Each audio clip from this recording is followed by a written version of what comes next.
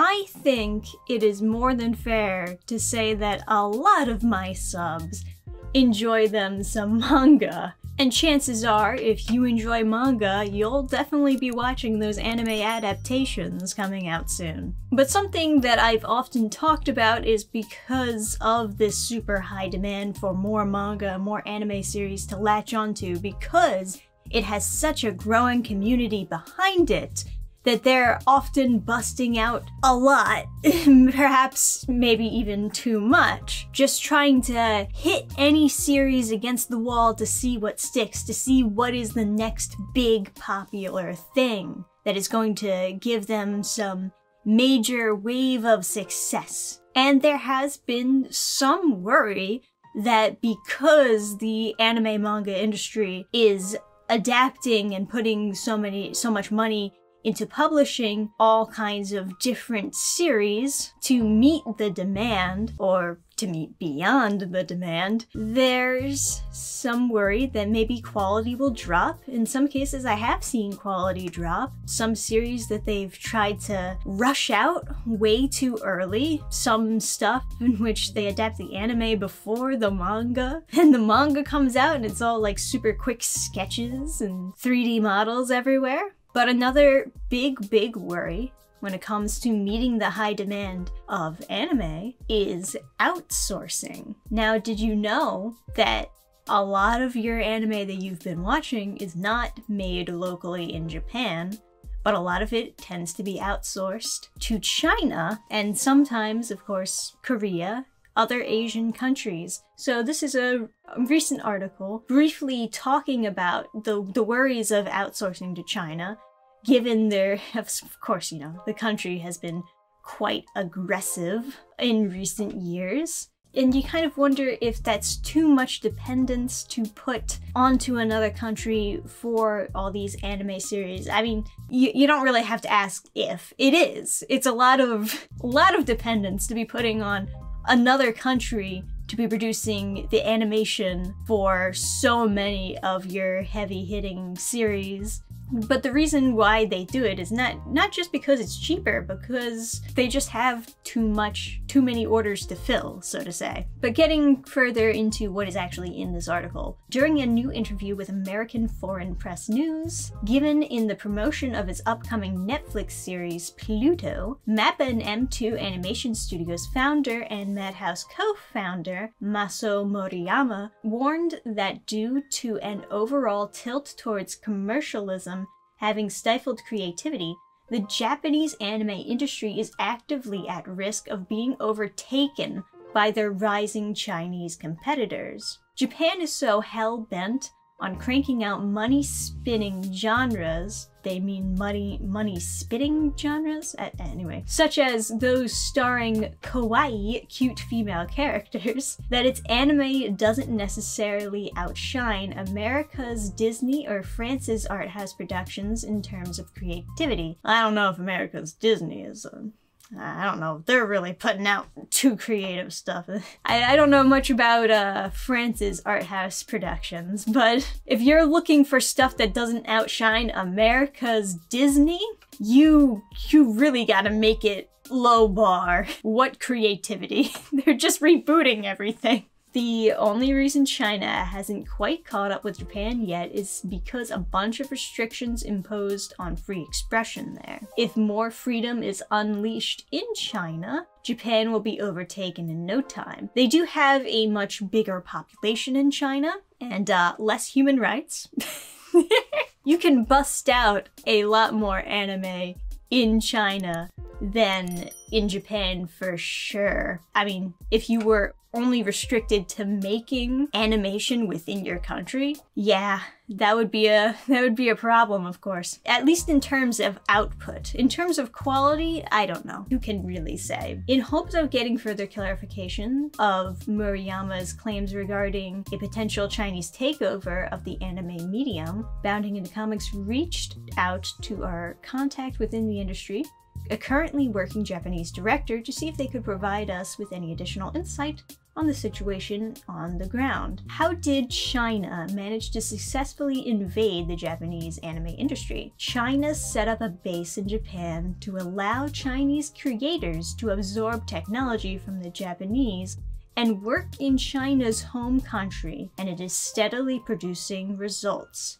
China is quick to act, and their funds are lubricated. Japan can't compete with them. In China, there are fewer places to create such things because cute is strictly regulated. Above all, they are very eager to learn technology because animation techniques are not made by the numbers. Fair point. Fair point. You can have a lot of numbers, but if you don't know what you're doing in terms of like animating, then it doesn't matter how many people you have on board, it'll still look like crap. For the past decade, Tencent continuously purchased shares of various Japanese companies. I know, and most of the companies operating in Japan are under the Tencent umbrella.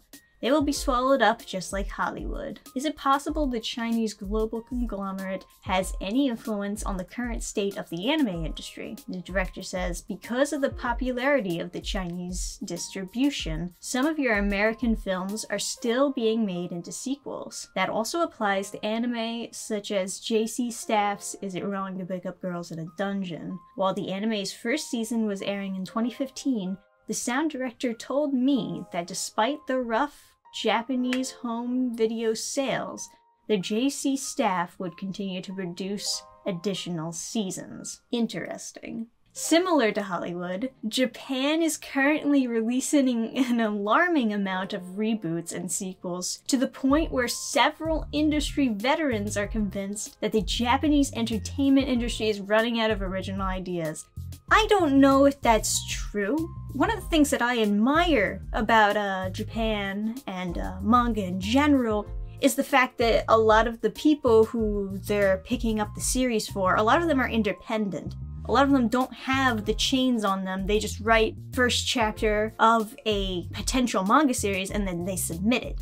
And then all of these publishers are looking for the work and they're looking for independent creators and these unique ideas. That's also why you have so many strange out there ideas as far as manga series goes. It's because it's all like independent, at least at first. Once you know you get a publishing deal and you have editors on board, it gets a little bit muddied, you know? Sometimes they'll change stuff to kind of steer it in a direction of being a little bit more generic. Sometimes that can be really frustrating with a series because some series I've like picked up because I enjoyed the beginning, and then the further I read, the less I like it. Because I start seeing the executive hand over the story. It's also really frustrating because, like, you know, I read a lot of romance manga. There's a lot of romance manga out there that starts off wholesome and simple, and then all of a sudden, they decide to add in some weird, shitty love triangle or harem twist, and 9 times out of 10, I look at what the author said about that choice, and they say that it was the editor's choice to boost sales or boost interest or make it seem a little bit more tense in the story. And I feel like that's such a cheap way. I know this is a tangent, but that is such a cheap way of adding tension to a manga series, to the point where you just make your series look exactly the same as this other series that also had the same editor or same editing ideas, where they're just like, I know how to boost sales. Let's just add some weird fucking cuck shit. Let's just add cheating into the mix. That'll boost sales. It's really annoying because I don't like all these series feeling the same after you get over what is essentially like the good part. A lot of these manga series start off very good and get worse the more that people meddle with them to make them more like other series that have been successful. Because sometimes it doesn't work. Sometimes the same tricks just don't work for every single series. Sometimes it's better to just do your own thing. Does the increasing popularity of Chinese distribution explain why lately Japan is experiencing a recent rise in reboots and sequels? And the director says, I do not know if it's connected, but I'm often told by colleagues that original works are dying out, so we dig up old works from the grave. It's interesting. It's an interesting point. Has the current anime industry reached a point of no return, or is there still a chance it can escape China's clutches?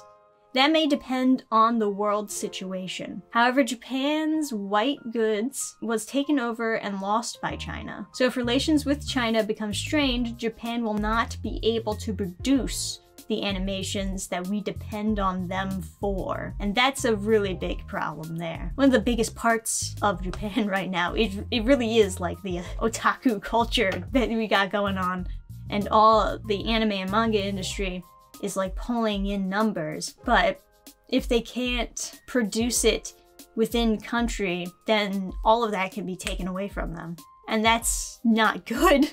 That's definitely not good. As far as like them pulling other properties, reboots and sequels, they've obviously done a couple of reboots. I don't think, or at least I hope, that's not actually a sign that the anime manga industry will stop looking for new independent work. As far as I know, they're still producing new stuff. I know because I've been buying it, but I get what this director is saying. There are a couple of different anime that they've rebooted. Fruits Basket was rebooted recently. They've got the sequel for Inuyasha that came out. That didn't need to come out. So like I kind of get through their perspective. They're seeing reboots come out, rebooted anime coming out, and sequel anime coming out in place of what could be a new series, and that can be a bit of a bummer to see, especially when they know that Japan is relying a lot more on China throughout the years to be producing a lot of these animations. Not just China, of course. Their animations also have some Korean names attached to them. But China, you know, got the most people there. They know what they're doing. They know how to take control of an industry.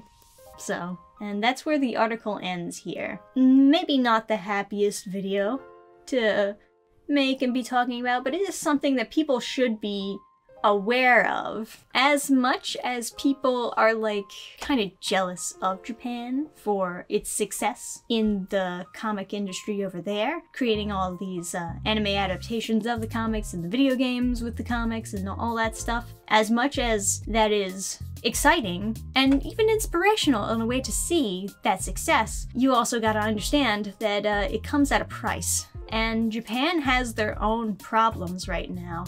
Even though, like, some people look at Japan like a utopia, they have their own culture wars, they have their own issues.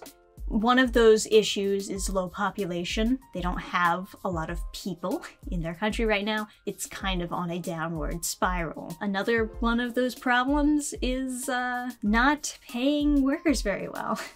That's definitely true in the entertainment industry. When you have such high demand, you just want to produce more and more of it, even if you can't afford it. And if people in Japan don't want to work at shitty prices, you still need the work done, so you're going to other countries. You're outsourcing. And this is not going to lead to very good things unless they get some control of it now. It'll not lead to good things in the future. You know, I could accept not having an anime adaptation of everything.